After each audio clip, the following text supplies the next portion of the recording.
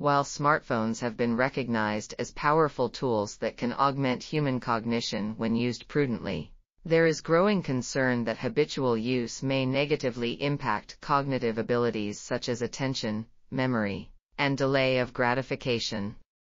The present review explores the potential cognitive impacts of smartphone-related habits and focuses on three facets of cognition implicated in public discourse: attention, memory, and delay of gratification.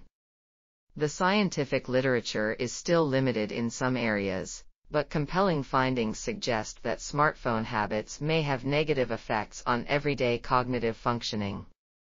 Limitations include empirical methodology and interpretation, and suggestions are offered for the field to progress toward a more coherent and robust area of scientific inquiry. This article was authored by Jason M. Chein, Henry H. Wilmer, and Lauren E. Sherman. We are RTCLTV, links in the description below.